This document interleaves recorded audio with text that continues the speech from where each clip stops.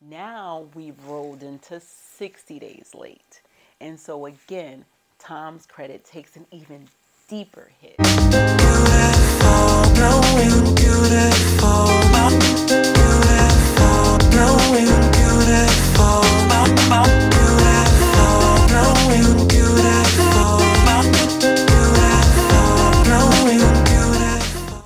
Hey y'all, it's your girl Blessed Trust coming back to you with another video. And here on this channel, we like to go and take our piece and give God the pieces.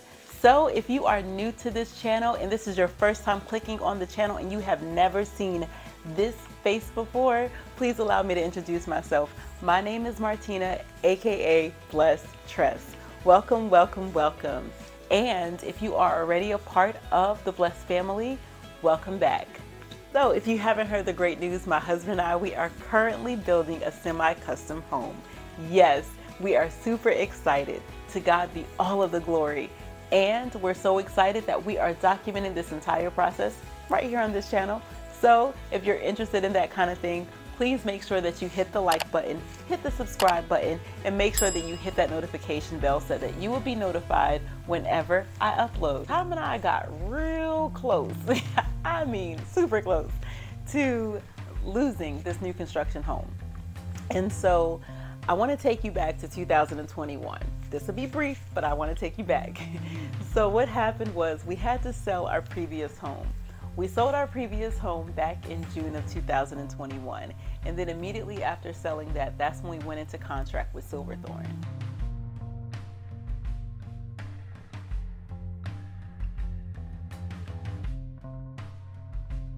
And of course, now that our home is sold, we had to have a place of residence, because with new construction, it's gonna be a while.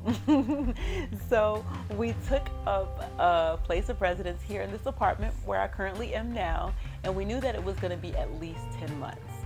And so throughout the process of moving, what happens is Tom now loses his credit card. That's when he reached out to the credit card company, let them know like, hey, I lost my credit card in the process of moving. No charges have been made. Nothing's been used, but I just want to report this card as lost or stolen. They gave us a new account number, gave us a new credit card, bada bang, bada boom, we in there. And so that was probably back in October when he realized that his card had been lost and when he made that phone call. And so, of course, naturally, here we are, it's October, and I'm just super excited about the venture that we're on. Future backyard. You like your backyard? So what do? I start watching YouTube videos all about people that are building their home and going through the same process that I'm going through. And so that's when I come across a wonderful channel called Missy and Akeem. And they're a couple in Texas, and they are building this beautiful home. And so one of the videos, Akeem, who I believe is also a realtor, he talks about how myfico really saved them money.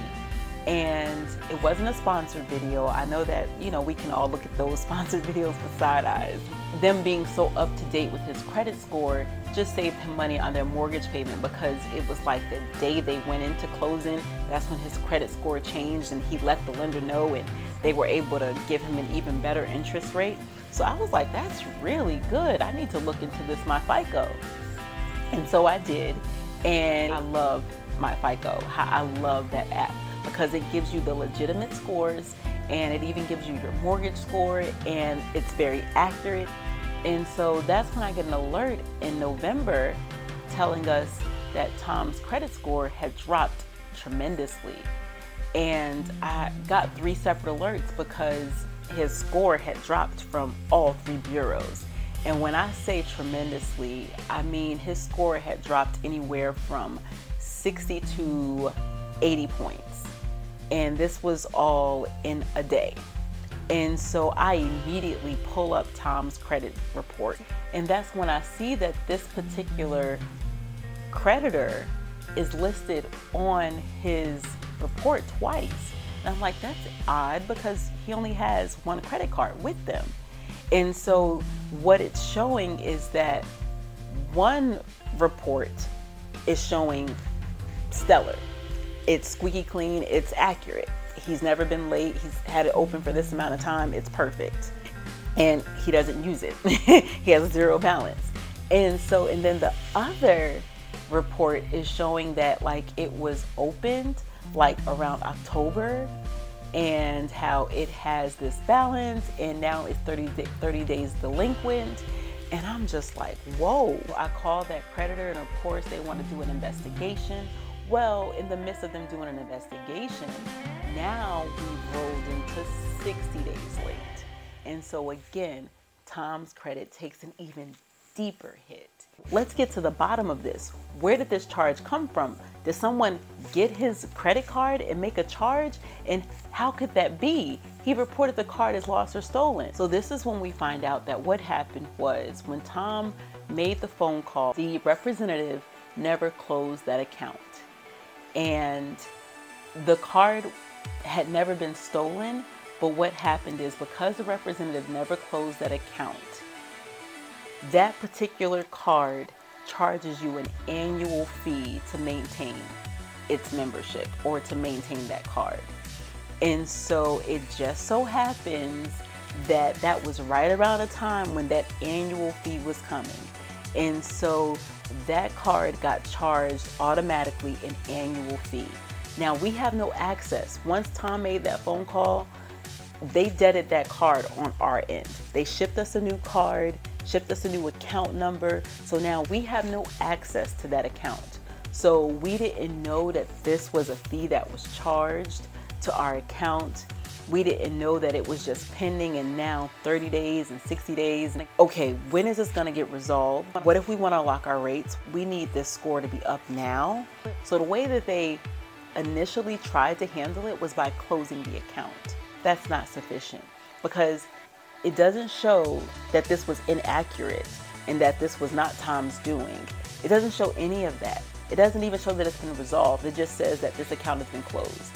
And then that delinquency, now 60-day delinquency, remains on his credit report, which still affects his credit score.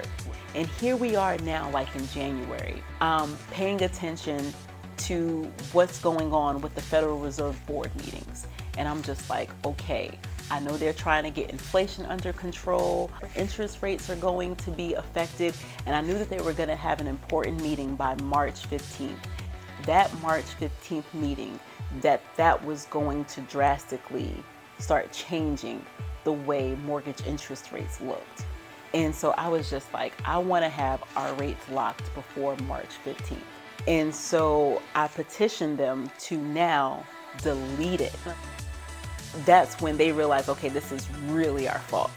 And so that's finally when they actually just deleted that from Tom's account. And once they deleted it from Tom's account, instantly his credit scores shot back up. And I would say that happened probably like March 10th. And that's when I immediately called our lender and started calling other lenders to get our rate locked. And so when I say that he is an on-time God, yes, he is. I just wanted to encourage you that if you are like me, that you are right now having your home constructed, and it is going to be a while. It's going to be from anywhere from 6 months to a year before you are in your home. I know that you don't have any intention to make any big purchases, but I implore you, I encourage you, I beseech you, as the Bible would say, to please get on some type of credit monitoring system, please. I know that you don't intend to make any purchases and that you are going to leave your credit alone, but I'm telling you, had it not been for one, me seeing Missy and Akeem's video, but then also me joining myfico, I would have no idea that this happened to Tom's credit. But still, what would have happened had I not had some type of alert system is that March would have came and I would have went to try to lock our rates, and they would have pulled Tom's credit, and we would have had probably by that time a 120-day delinquency. And our credit or his credit would have been shot. And now we're just like, what? And then I would have had to try to now dig us out of that hole and now try to resolve things. If you think about it, it took us 5 months to resolve this issue. It just got resolved back in March. the alert came to me in November. So that means I probably still today would have been trying to resolve that issue. And so please get on some type of credit monitoring system. I would encourage it to be myfico, because again, they're not giving you your Vantage score, they're giving you an actual FICO score and specifically your mortgage scores. But take advantage of some type of credit reporting alert. I am so thankful. If you guys aren't familiar with annualcreditreport.com, that is a website that you can go to get your credit report. Now, typically they give you one free credit report per year, and you get the report from all 3 bureaus. But because of the pandemic, you're able to get your credit report for free once a week. And so I am so thankful for annualcreditreport.com, and that's something that's set up through the government, and so it is legitimate. Take advantage of annualcreditreport.com. Be aware, know what's on your credit report, because errors and mistakes happen, and I don't want you to find out when it's too late. I want you to be proactive. The Bible says in Proverbs 4:7 that wisdom is the principal thing. Therefore, get wisdom, and of all thy getting, get understanding. I want you to understand what is on your credit report. I want you to understand your credit scores, specifically your mortgage credit scores.